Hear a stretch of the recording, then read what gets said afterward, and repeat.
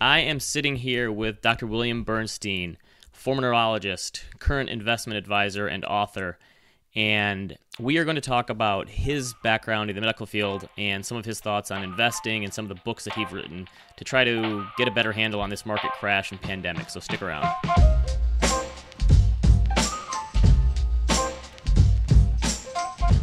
So, Bill, you were a neurologist before turning to an investment manager. How does that background in the medical field, especially in the midst of a global pandemic, does that color your thoughts at all in the way that you think about investing during something like this, which is almost more of a medical crisis than a financial crisis? Not really. The thing that is most useful about medical training is that you're scientifically trained. So you're taught to formulate hypotheses, consider data, always think about the possibility that you could be wrong, and to update your priors on the basis of new information, and to not be too dogmatic about your opinions. I suppose if medicine has one real value, is that it's a very humbling profession. You're quite frequently wrong. Not only are you quite frequently wrong, but you observe giants in the field being quite frequently wrong as well. And I think that's an extremely useful thing to observe in any human endeavor, but particularly in finance. So one of my favorite concepts that you developed was this idea of deep risk. And you talk about the difference between deep risk and shallow risk in your book called Deep Risk. Is something like a global pandemic, does that almost fall into the bucket of deep risk? Maybe you could outline what the difference between those two are for the listeners as well. Well, deep risk is the risk of an event not like even the Great Depression, let alone the global financial crisis, but a risk of something like happened, for example, in securities markets after World War II, with hyperinflation wiping out the value of certainly bond investments and a large part of stock investments as well. Or at the most extreme example of what happened in St. Petersburg, on the St. Petersburg stock and bond exchanges in August of 1914, when they closed with the outbreak of the war and they never reopened. That's deep risk. All right.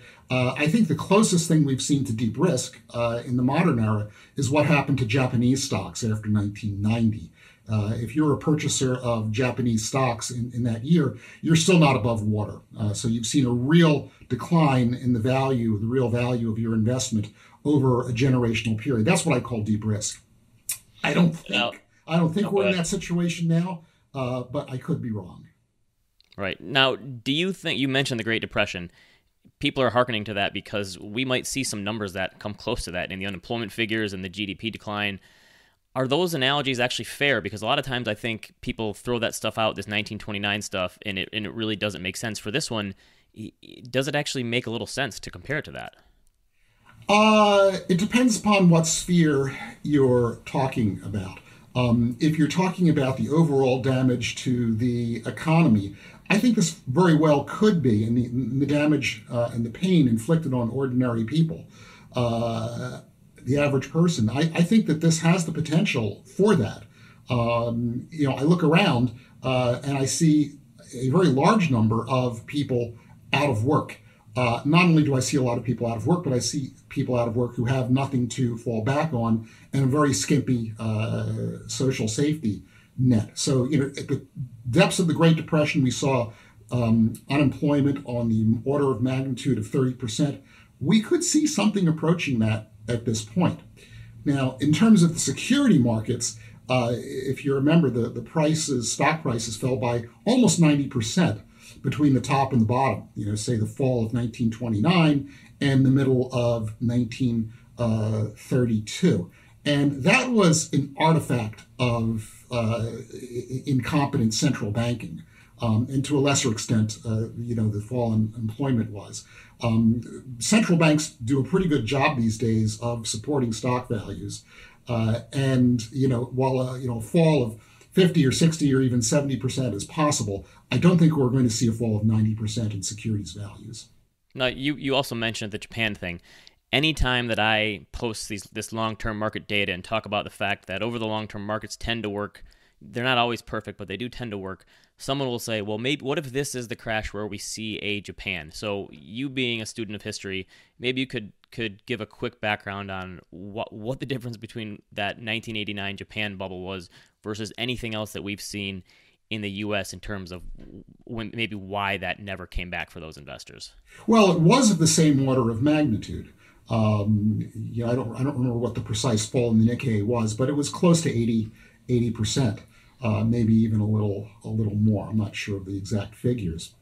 But of course, there were two differences. Number one is that Japanese stocks were ludicrously overvalued in late 1989, early 1990. They were selling at very close to triple-digit multiples. Whereas, at the start of the Great Depression, the PEs were in the 30 range, just as they were at the start of this. And of course, the other difference is that because of the valuations weren't as ridiculous in the U.S. market in the late 1920s, the fall in prices didn't last that long. Prices recovered relatively rapidly, almost getting back to par, I believe, in the late 1930s before the Fed tightened up again and drove stock prices down. But when you factor in inflation, when you factor in dividends, you were made whole within about 8 or 10 years, I believe. Now, you write a lot about market history, and I try to do this as well. And every time, again, I pull out the long-term market data and show some of these past periods. People say, well, that's great and all, but you can't use history as your guide when we're dealing with the economy that is effectively shut down and a global pandemic that we don't know how long it's going to last and how bad things are going to get. What do you say to that in terms of trying to think through today through the lens of history while also realizing that this is a little different than anything we've ever dealt with before? Well, all market crashes are a little different, but the thing that ties them together, at least in the United States, is that they always seem to recover. Now, that's not a Midas muffler guarantee that that's the way it's going to happen this time. But if I were to bet one way or the other, I would say the markets were going to recover. And if you're buying stocks now, you may be sorry a week from now or even a year from now. But 5 or 10 years from now, I believe that most people are going to be reasonably happy with the stock purchases they're going to make now, and especially the ones that are maybe going to be making over the next year. But the proper way to look at it is really not just through the lens of history, but also through the lens of market theory. The value of a stock, after all, is nothing more than the discounted values of its cash flows, all right? So, or its dividends or its earnings, however you want to do that computation. And so, let's say earnings disappear for the next year completely, and then they slowly recover over the next year or two. What does that mean in terms of the discounted present value? Well, it means a fall of, on the order of what we've seen now, and perhaps even less than what we're seeing now. If you can completely knock out a year's earnings of the S&P 500, what does it do to the discounted value of all of its future earnings? And the answer is not an enormous amount. Yeah, I think that's the thing people miss is that even if, earnings could potentially go negative for a while, and I guess in the Great Financial Crisis, they were down 90%, and that's always hard to compare over periods because those accounting rules have changed over time. But you're right, it's not just that 1 year of earnings that matters. It's earnings going out in perpetuity, potentially. And another way that you look at risk in your book, The Ages of Investors, you talk about this idea of risk is really context dependent on where you are on your investing life cycle. So on the one end, you have young people, millennials, and even Gen Z people now, I guess, who are entering the workforce, who are very young. And then another end of it, you have the retirees. So maybe you could talk about the difference between what risk means and volatility means to those two different groups. Well, academicians like to play this little parlor game of, do stocks become riskier or less risky with time horizon? And there are a number of different ways to do it. The orthodox answer is no, they become more risky with time horizon. I think that is a stupid game to play because the real question to ask is not do stocks become more or less risky over time? It's do they become more or less risky over time or less risky period at given points in the life cycle, okay? So if you start at one end, say the 20-year-old who has an enormous amount of human capital and almost no investment capital, that person should get down on their hands and knees and pray for several years of a market that looks just like this, all right? so they can buy stocks cheaply. And then at some point, they will be very, very happy with those purchases. And in fact, when you look at life cycle investing, it turns out that the very best time to start work and to start saving is in an awful economic state of the world, because that enables you to buy stocks cheaply. So the person who started work in 1980, as I did, and started to purchase equities at about that time, did extremely well and acquired enough capital to retire comfortably within, not much more than a couple of decades. If you start, on the other hand, at a point in time like, the late 1990s, it becomes much harder to save because you're paying much higher prices.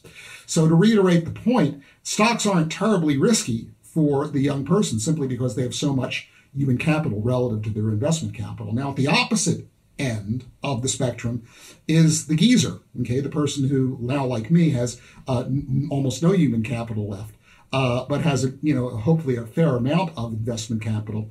For that person, stocks are 3 Mile Island toxic. Okay, if you start out with an all-stock portfolio and you start burning 5 or 6% of it a year, and the market falls by 50% and it stays down, the cavalry may appear on the horizon and return and improve stock prices in 5 or 10 years, but by then almost all of your money's gone. This falls under the rubric of sequence risk. So the bottom line is, for young people, stocks really aren't that risky. For old people, they are extremely risky. And then you have the middle group that everyone kind of forgets about, that Gen X. So they came in, let's say a lot of them started investing in the late 90s, early 2000s. They've dealt with the dot-com blow-up. They dealt with the great financial crisis. Now they're dealing with this 20 years of, 3 huge crises for that group. On the behavioral component, again, as you mentioned, that gave them 3 opportunities to buy stocks at a lower price, which in the long run, hopefully by the time they retire, that'll be a good thing that they've had these opportunities to use the volatility to their advantage, assuming they continue to contribute.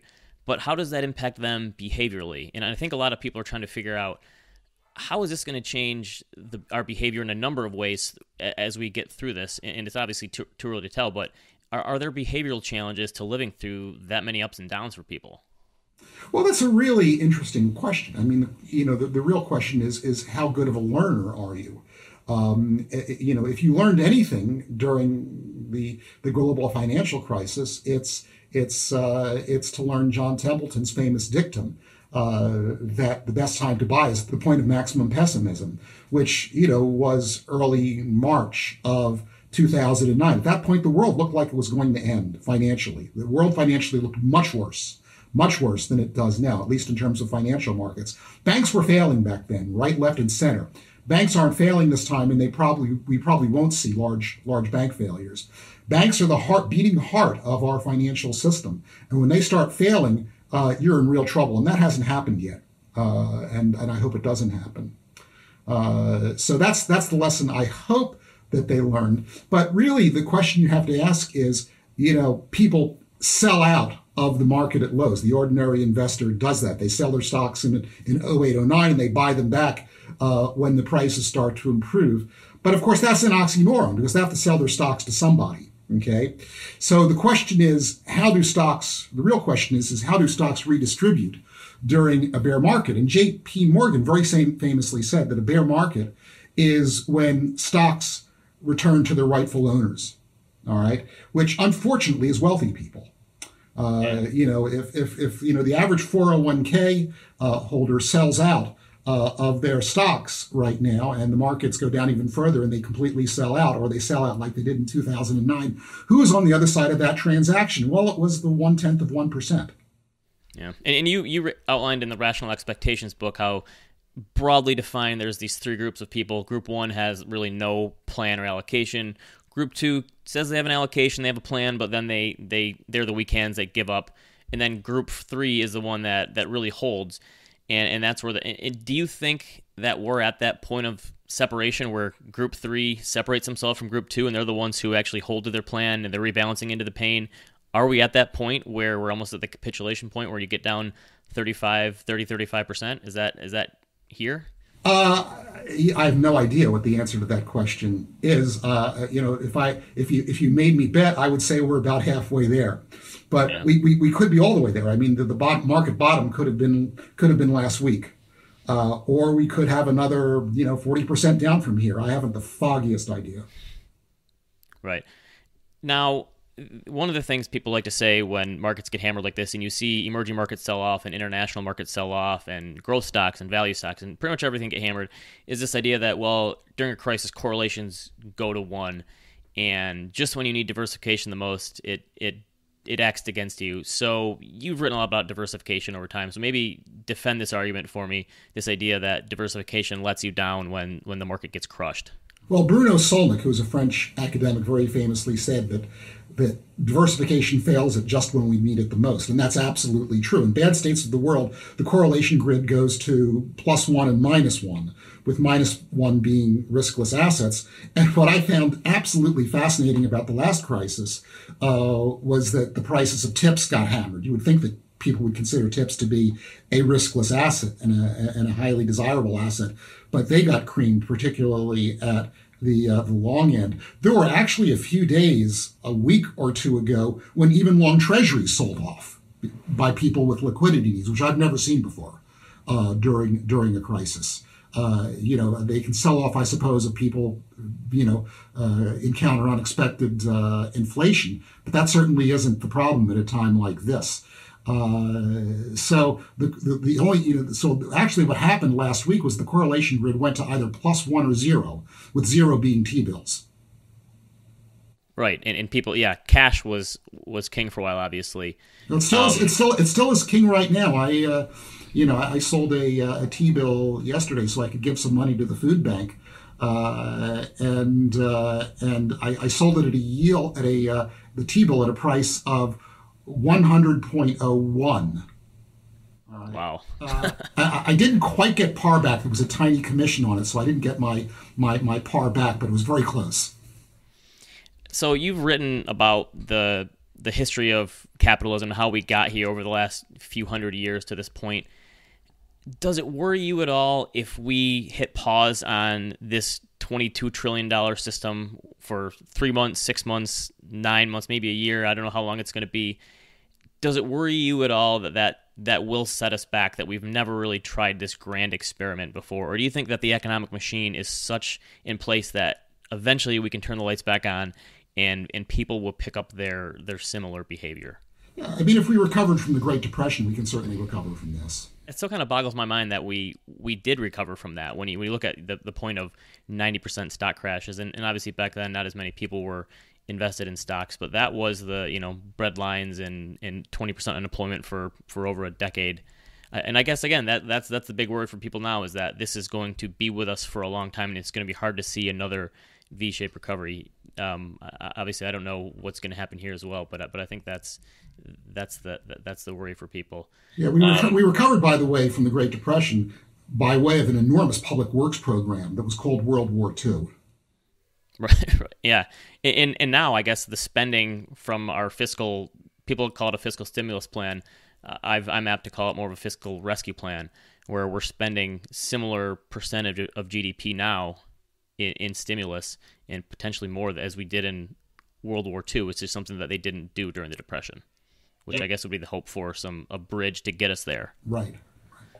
I would hope. So last year, you mentioned to my colleague Josh Brown at a dinner, I think it was, you were pondering a question. What happens if the cost of capital never goes up again? And this gets back to your tip thing about inflation. I've been thinking about something like that a lot too, because I tend to think that I fall in your camp of the shallow risk, that stocks, yes, it's painful right now, but it's a temporary thing, and I don't know when they're going to come back. But I have faith that the system is going to come back and stocks will recover at some point. But bonds are a lot easier to predict in terms of their returns, and I think the 10-year Treasury was at 70 basis points today or something. And this is totally uncharted territories for nominal bond yields. And I don't know what's going to happen with yields in the future either, but what if the cost of capital stays low for a very long time and bond yields are already on the floor and don't move up substantially from here? What does that mean for capital markets and business formation and savings? How does that change all this stuff? It's really not good for anybody in the long run, because several things happen. Number one is when the cost of capital, especially of fixed income capital, falls, you start to see people wasting it, throwing it away on projects that have a very low hurdle rate. When the cost of capital is more reasonable, people think very carefully before they invest capital into new projects. But the other thing that happens when you have a very low cost of capital is you see repeated bubbles and busts. And I'm wondering if we're not seeing, the bust part of that now. And one of my theories of the last, call it 10 to 15 years, is that maybe things in the capital markets have gotten more micro efficient, where it's much harder to pick stocks because there's so many pros and there's so much mind share out there to do so. But maybe things become more macro efficient. So micro efficient, macro inefficient. Excuse me. Is that a reasonable assessment of the world at the moment? Yeah, and that's Paul Samuelson's formulation too. I believe it was Paul Samuelson wrote a letter to Bob Shiller in which he used that exact formulation, that the markets are micro efficient but macro inefficient. And what he meant by macro inefficiency is that they can go to extremes of valuation irrationally. But in terms of picking individual securities, the markets are getting increasingly efficient. There's no question about that. So do you think the behavior of investors could be different during this downturn? Because this is actually a forced recession or potentially depression, I guess, however you want to title it. Does that change the behavior of investors, or do you think that is still the constant, that when markets go down and volatility spikes, that human nature is what will win out in terms of people's decisions and actions? Yeah, I'm going to go out on a limb here and say that not only will human nature continue to operate, but it's also going to be amplified by people's financial fears. It's one thing to watch your 401k get savaged when you've still got a job, but when you don't know where your next meal is coming from, and your 401k is what you're going to be diving into to keep body and soul together. I think that brings in a new and different and probably worse kind of psychology. I don't think anything good is going to come of this. Yeah. Do you think that the people impacted by this runs the gamut, obviously. Is there any new personal finance advice that people could even take at this moment? Or is it just survival and hopefully you manage? Because especially looking at it from the business perspective, there's no way enough businesses could have ever prepared for something like this. I mean, a restaurant can't have 1 year's worth of spending saved up in the bank for something like this.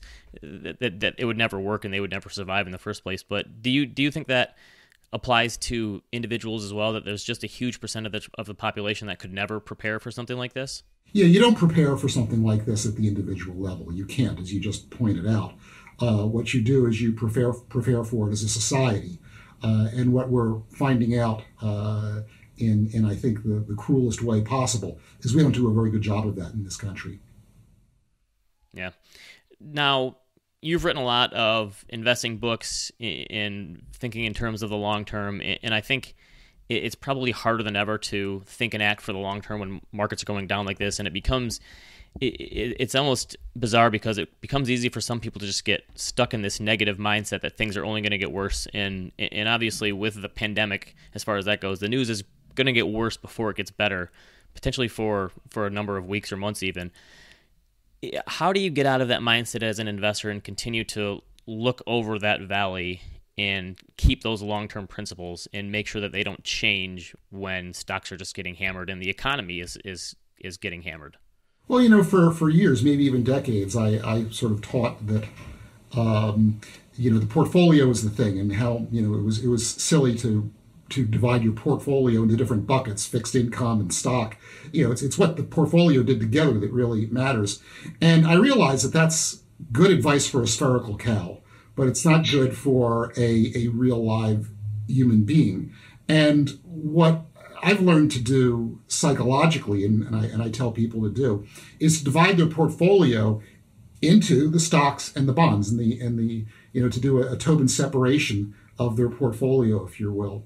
And the bond portion of their portfolio is what they're going to live on, and what they're going to meet expenses with, and what they're going to conduct emergencies, and also, if they still have something left over and they can bring themselves to do it, to participate in the fire sale for risky assets. Okay, so the other side of that is that your stocks are not current consumption. If you're ever looking, it's an enormous mistake to look at the total value of your portfolio and consider that to be your net current worth. Because in a crunch, your bonds will hold up their value, and you can use them for living expenses. Your stocks may be worth bupkis, and your stocks are not current consumption. At best, they're future consumption. And the way I look at my own portfolio is I look at the fixed income side of it as what I'm going to be living on, hopefully for a long period of time.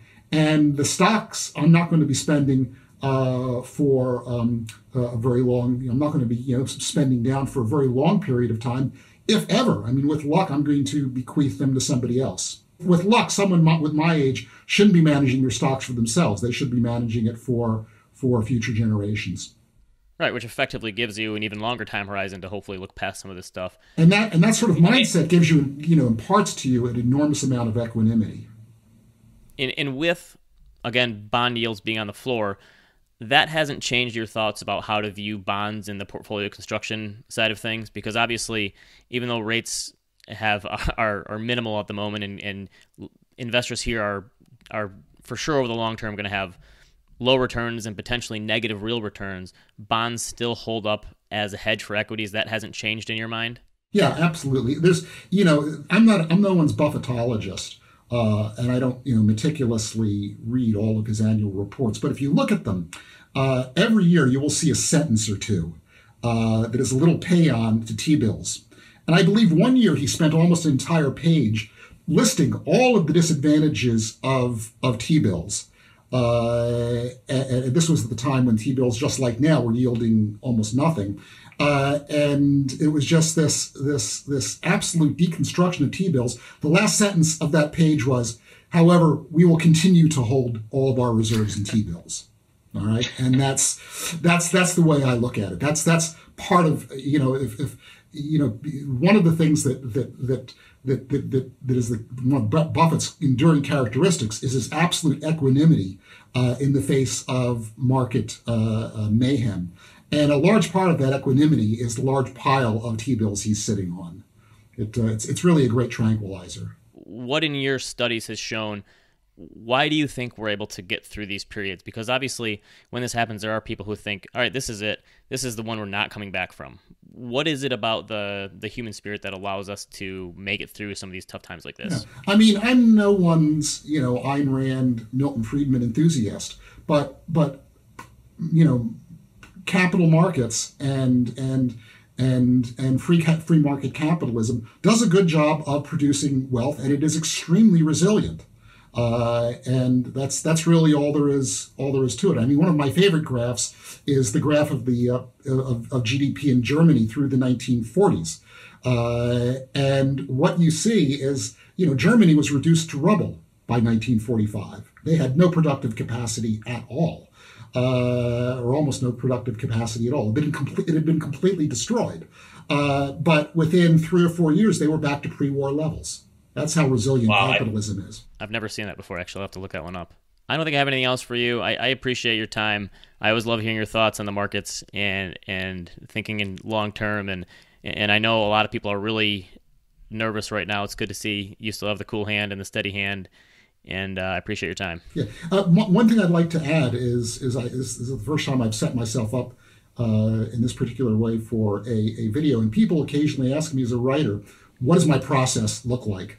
It's a question that all writers get asked. I'm sure you get asked it too. And you're looking at what my process looks like. It's just a mess of papers. Now, maybe that's another question, because I find myself writing a ton these days because I feel like the topics are just never ending. Do you get inspiration from a time like this as a financial writer? No, I really don't like the term black swan. And the reason why I don't like it is because the only black swans are the history you haven't read.